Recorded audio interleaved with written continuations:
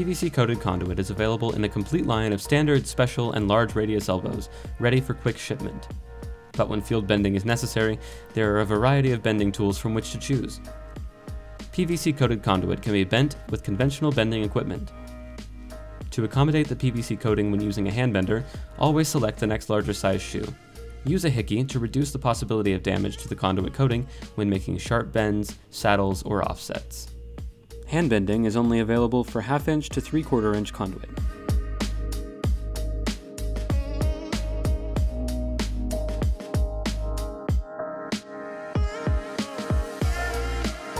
For optimum results, use equipment specially designed for bending coated conduit.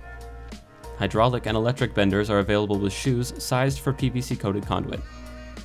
When bending PVC-coated conduit with powered equipment, use rubbing alcohol to clean the inside of the shoe and the area of the conduit to be bent.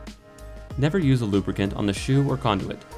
Lubricants tend to allow the conduit to slip above the center line of the shoe, resulting in flattening of the elbow. Major manufacturers of bending equipment offer replacement shoes for coated conduit that can be ordered for existing equipment. Acceptable results can be obtained by machining out conventional shoes.